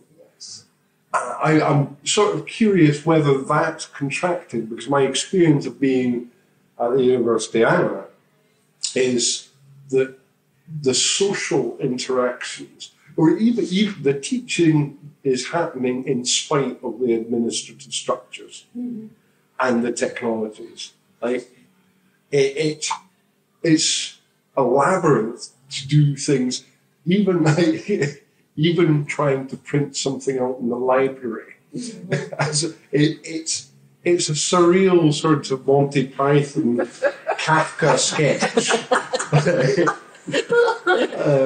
Or book a room that's empty. And can I use that room so we can just meet and talk? Well, you know, we'll have to get the computer to do this. But it's a bit.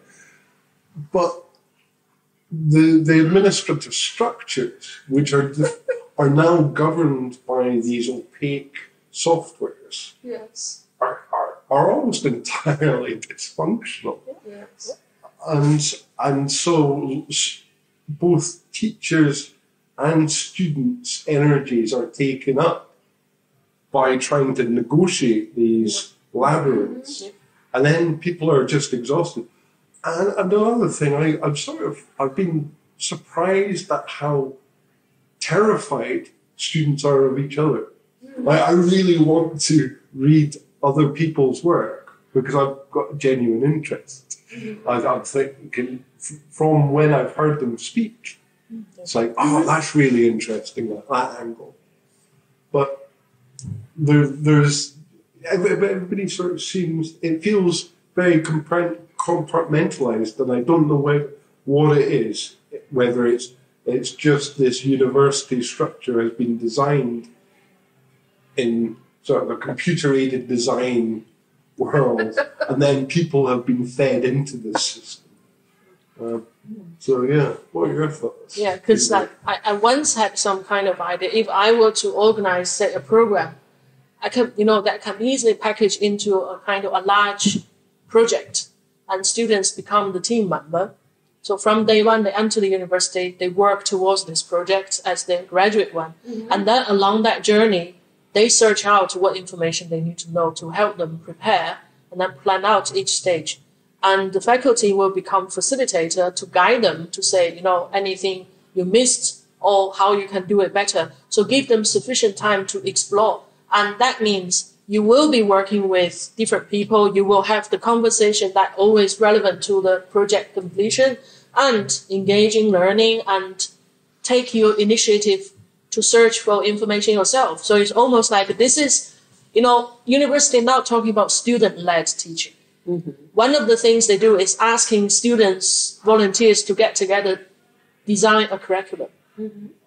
Without any training, just ask them to do it, and then trying to see how that works.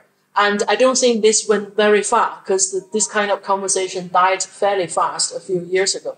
But now we still talk about student-centered. I agree. Student-centered should be, you suggest any suitable readings based on the topic you are supposed to know.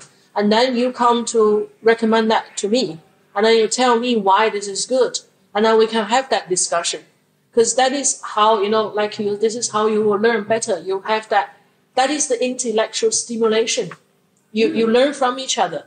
And that is probably the period I enjoy the best is my first year in PhD.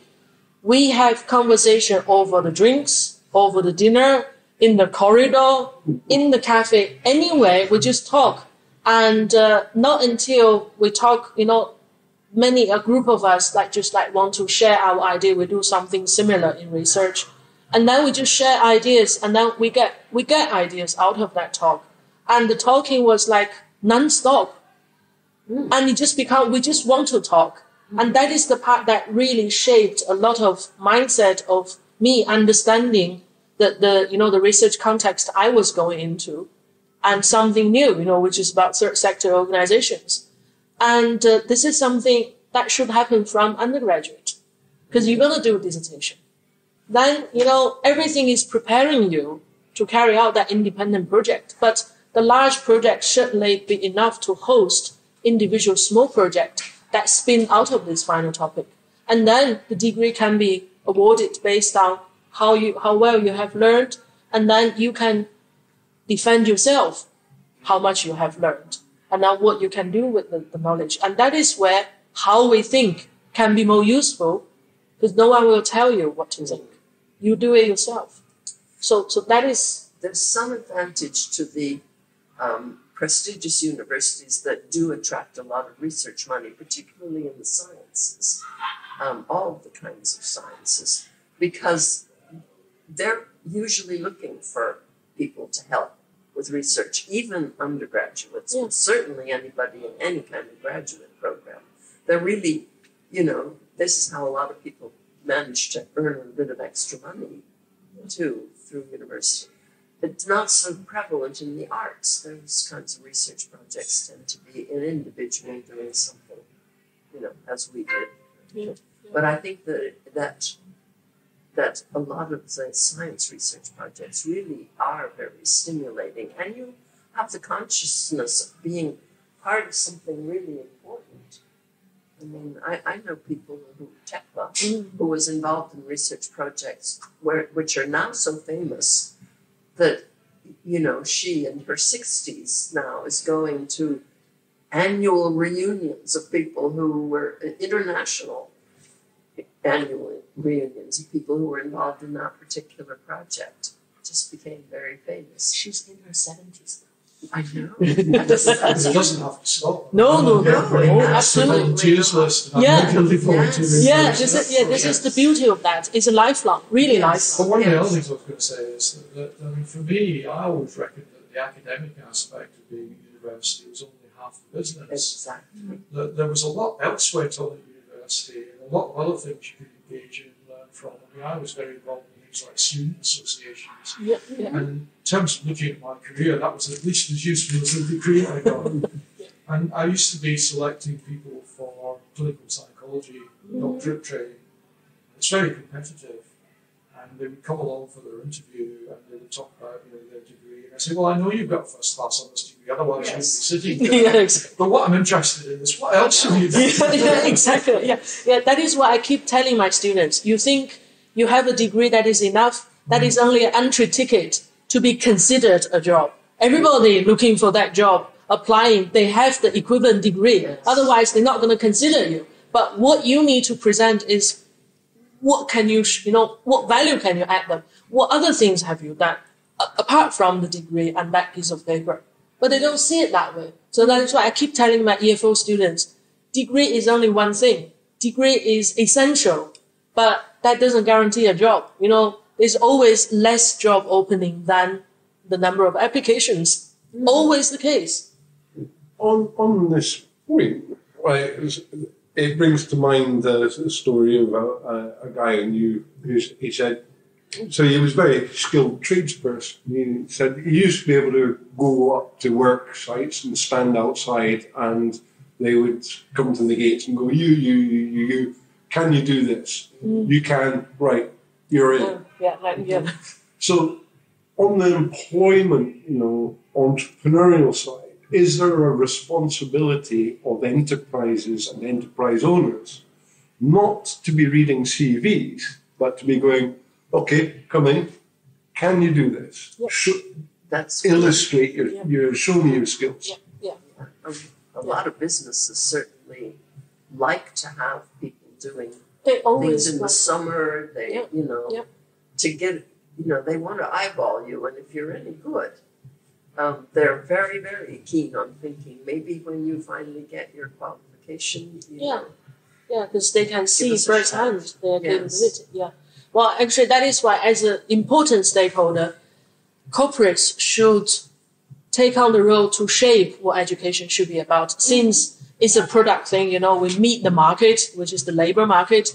Then if the employers start demanding, this is the type of graduates we need, you need to do something about that. Or at least, the statistics will show this school's graduates are more popular or demanded by employers than the others. And that is a warning sign. So sometimes it's really coming from a push side. Yes. Then it might make the university see, okay, they need to do something rather than just follow the mainstream. And hopefully, that is the start of the turn. But at this moment, even employers are at loss to some extent what they need. And then with the kind of, uncertain economic prospects, there's also a lot of, concerns falling back into the traditional business focus, the money talk, or the operating side of, how to, avoid have more humans to increase the AI implication, the application, all that kind of thing. But I am in a way skeptical, but I'm in a way optimistic. I think over the time, this kind of chaos will always bring in a new set of order in the society, and then maybe will restore what university should really be about. What did Jen say? When the pendulum swings this way, Yeah, it goes the other way. Yeah, and so over time we will reach that balance. Yeah. Well, the important thing is that the pendulum doesn't stop. Exactly. Well, they will never stop. I'm sure of that. Yeah. Well, we don't want to go back to an era when only 5% of No. the population has a crack at higher education. I certainly wouldn't advocate that, but I mean, one of the questions that arises in my mind is university necessarily the best place for people to be learning things? Yes. And there's been a Well, that's resurgence absolutely recently true. looking at Yes. things like employment-based training, for example, apprenticeships. Yeah. And Yes. saying for some people, sending them to an academic institution It's is a not complete pointless. waste. Yes. Exactly. And very tough on them. Yeah, yeah. And they would be much better if they were learning something practical. Yeah, that they would absolutely. never Yeah, use. yeah. That is why the post-92 universities is losing their sense. Yes. They're not up to Yes. compete with the actual academic institutes. They should be focusing on preparing, a different kind of prospective Adaptable. employee. Yeah, because like everybody is useful in a society. We need all kinds of jobs. Yes. And who says a cleaner cannot learn and then cannot make their job better? Yes. If they acquire necessary cognitive skills, they can do that job better as well. So any job is necessary.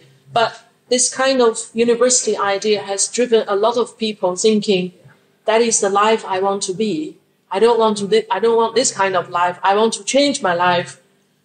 But they might not have the capability of changing that life. So rather than giving them this kind of ideology to chase, maybe make them, utilize this way, make them capable, become someone they are capable of doing. I mean, you you know, only doing have to something look back 150 years, and engineers were not trained at university, and yet we have some incredible feats of engineering. Yeah, absolutely. They were really trained on the job, and I'm sure that quite a lot of people would far prefer that. They like getting really involved in something and something difficult. Yeah. So I had a practical reminder actually this week because I was getting my windows painted. I was talking to the painter who was saying that he had tried to get into university and had not been accepted for university, so that it was never really academic and didn't get the required A-levels or higher or whatever. And he was talking about how his business had developed. I was saying, just out of interest, what's your annual income? And he said, about 175,000. What? Why did I go to university? I shouldn't have paid that. Yeah, exactly.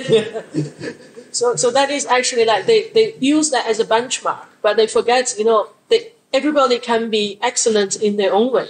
Yes. It's just a matter of making people find that suitable path rather than, this is almost like in China, you have to go through that bridge unto the university or you are not successful. But no, you can be successful. Okay, in China, maybe not the case, but in the UK, other countries, certainly the society allows anybody to become somebody they are better off, but not become somebody else, but becomes themselves, a real self, to fully utilize that. So Also, I'm we have fully. a great, I think it's helped to have a philosophy that's grown in the last, maybe 100 years, that you're not necessarily finished when you're 21. Right? Absolutely not. If you decide to go to university when you're 50, as I did, for the second time, then there's opportunities. You're not barred just because you're not a young person or it's not your first choice or whatever. So that's So that is the lifelong learning, and that is also how we can live through longer life, expectancy. If we don't learn, how we boring have life will people in their 40s, 50s going to medical school now, and that's marvelous. People who've perhaps had a different career or whatever, and Did they you go back to do it? yes. What was your I degree? went back to do linguistics, Oh, wow. which is I think it's the most fascinating. It's like if you're not bright enough to do medicine, I think it's second because it's anything. It's how children are taught language, or it's higher maths. Really, really very maths at the top, and everything in between. How people communicate. The way that the qualification, the sort of credential system has evolved, I'm really wondering whether sort of the industrial policy is enabling the culture to see value where it is. I don't think it is. You're right. And I think this idea that we must all be at university because that's the prestigious thing. That's the thing that, you know, my son, the doctor, my daughter, the lawyer kind of thing. And I think that other things we need as a sort of society to begin to value other. Yeah, well, I think university value, the degree is devalued. Because there's an article in Spectator a few months ago talking about if you go into McDonald's, you know, the number of customer service assistants who have a first degree at university is, you know, much more prevalent than before. So, well, you have a university degree, but the job you're doing is definitely not matching supposedly the level of that degree. You're doing a job that any high school graduates can do, or maybe even 16 years old can do. And so for that whole thing, it makes the university degree really pointless. And this product will have less and less value over the time. Well, it's interesting, because I mean, when I first went to university, most people got a degree. And the idea of going on to get an honours degree was an extra year. Yeah. And most people didn't do that. Because, you know, you had to be really good to do the honours degree. And then it became, you know, okay, you've got your honours degree, so you do a master's degree. And now, you know, you not only do the master's degree, you then go on to do a doctorate. And I mean, that would have been completely unthinkable in my days when I was doing it. But the thing is, you know, as you say, the degree is devalued. The honours degree is devalued, the master's degree is devalued. Now you've got to the doctorate. That's the next round. Yes. Take care. It's interesting you mentioned about chat GPT, is it? The chat GPT, I see it, someone was showing, a friend was showing me this, and mine was absolutely blown watching them just come out with all this information out of these. I wonder, you know, you'd have to be a very gifted teacher to keep all of your students occupied at all times. People learn at different paces, I think, and your mind wanders, and it's, you know, teaching. You're trying to fit all to different lots of individuals who are at different paces. I'm trying to think back to university and what I would have benefited from, and I wonder, do you think the future with technology is like a personal tutor with, you know, AI and the way AI is progressing, and they're trying to get to this situation where AI is basically conscious? Do you think the future is, whether this does teachers out of a job or I don't know, but do you think you might get to a stage in the future where students have a personal tutor through AI, where rather than chat producing information, you can go through the lecture with this online AI and talk, you understand that bit. How did that bit work?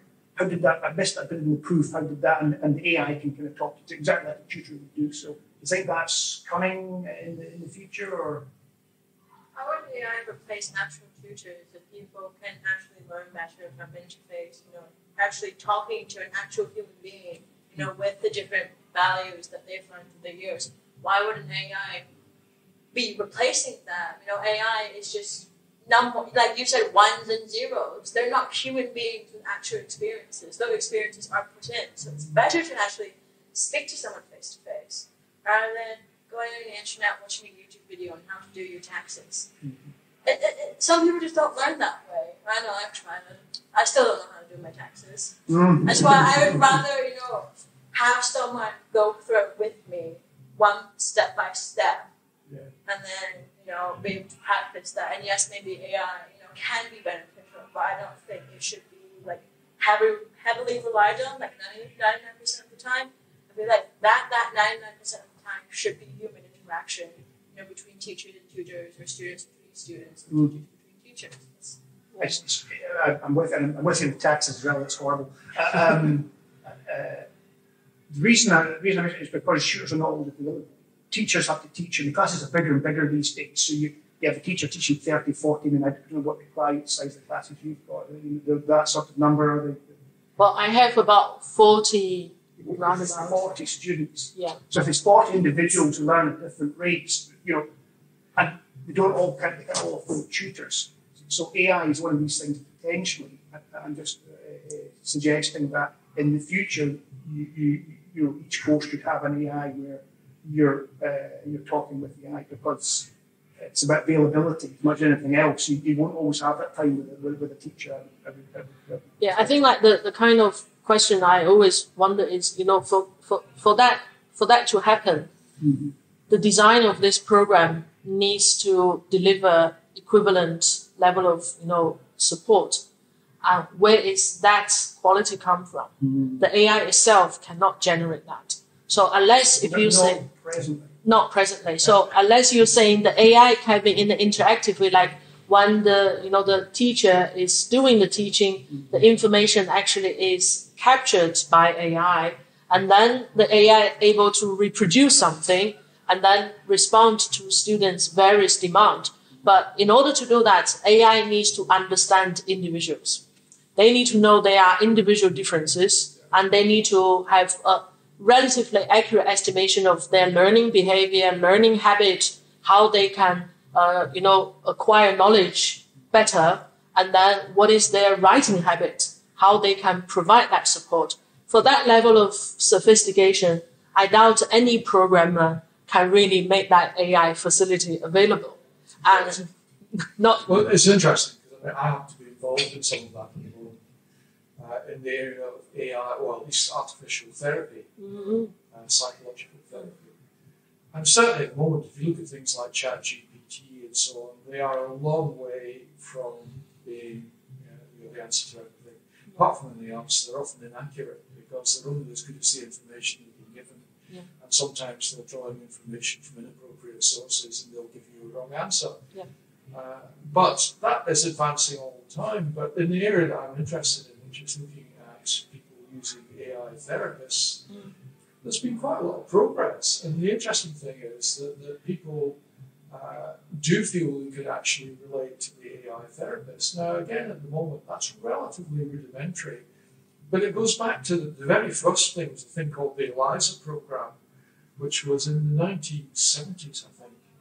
A guy produced a program which basically was based on the idea of repeating things back to you. So you would say, I'm terribly worried about my life.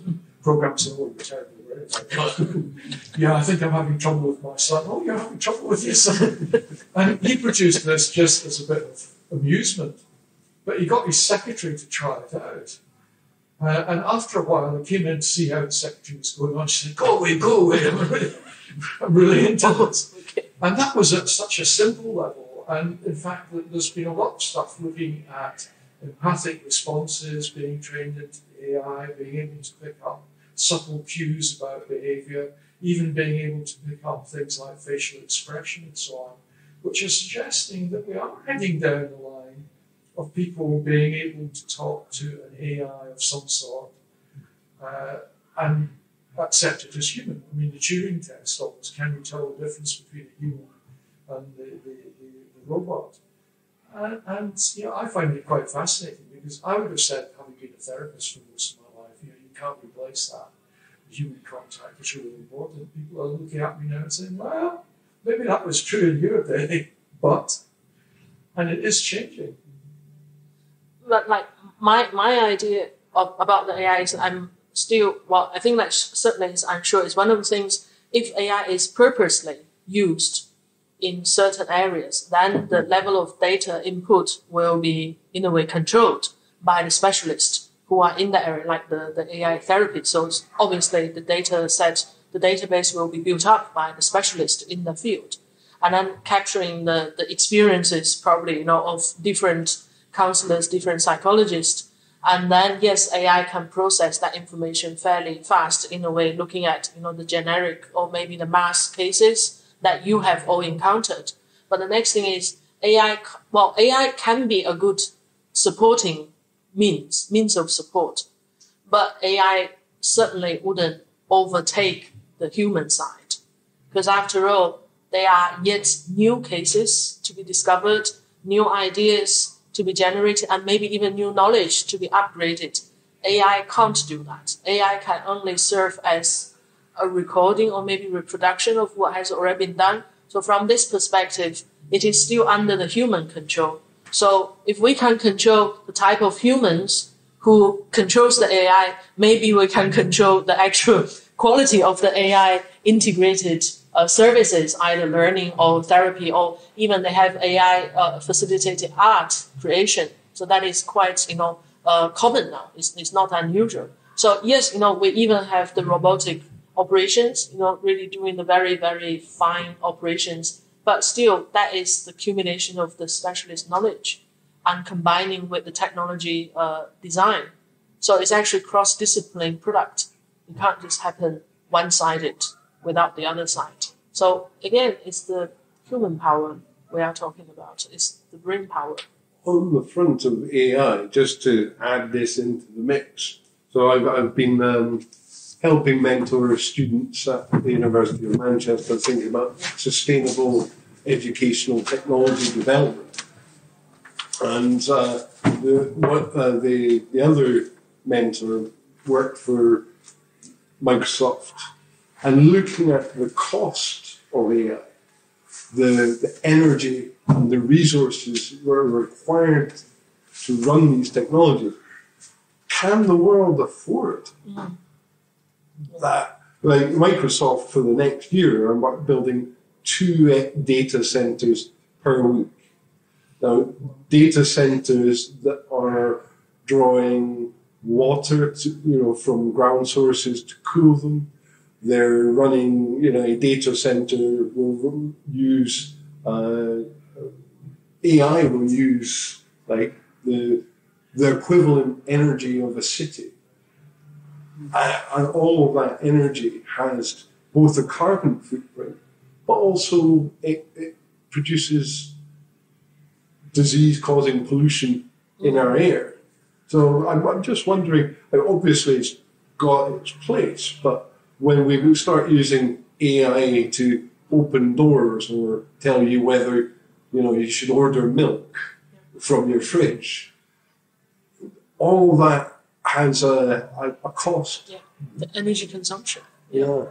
So potentially breaking the ecological balance. Yeah. So, yeah, that was really nice. Thank you very much for being here as well. I think it's enjoyed it. Yeah, thank you. Yeah. Thanks everybody. I felt quite anxious of making sure that I'm not talking nonsense only. So this is actually the trial, and I'm really glad to hear. There are people out there really interested in how education should be about, and it's not just not just a small number. I'm sure with this more and more opening up the dialogue, I certainly hope to get more people share the thoughts and then inquiry. This is how philosophy started, through the inquiry, just discussion. That's the same thing. Yeah. So, Do you know about the Democratic Intellect? A book by George Elder Davey. It's the history of the origins of the Scottish universities, and it takes from the continental tradition, where effectively all subjects are united in philosophy, and students were free to draw from all subject areas, and of course learned all subject areas to build. I think the litmus was, does the argument make sense?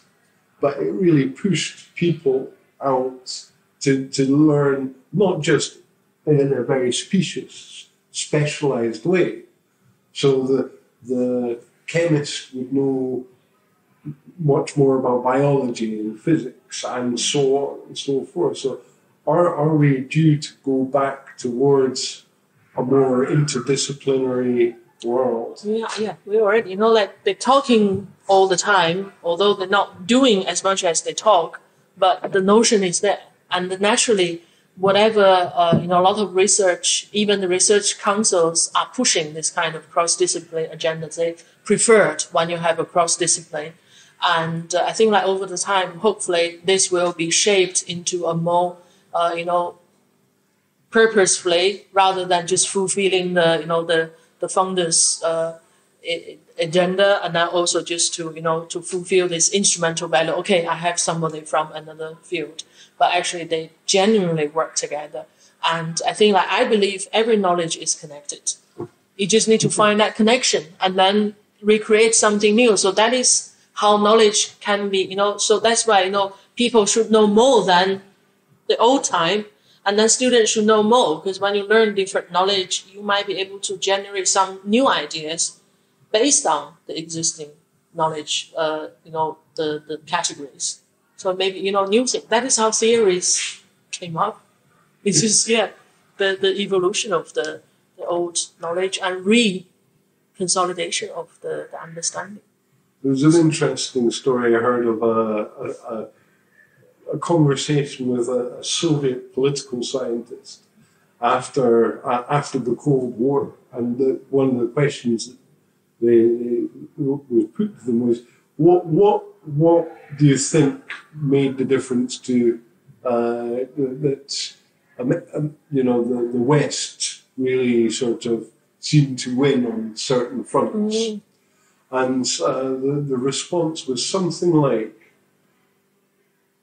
the USSR had been so teleological, so instrumental, and defined, we are all going to put all of our resources into these very specific targets. Whereas in the States, there was a lot more latitude for people going off into corners and thinking about theoretical maths. And, well, we don't know what the point of thinking about this is. But out of that came chaos theory, and out of that came compression and the computer chip. From people bodging and being bodgers.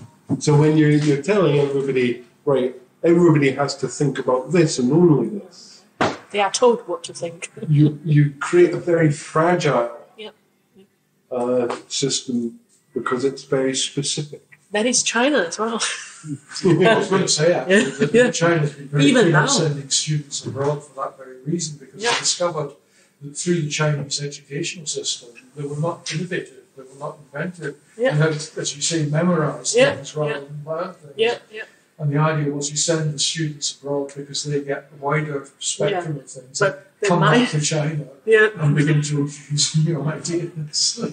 But they still can't learn, although they're exposed to the wealth of knowledge. The mind is not trained or prepared for that.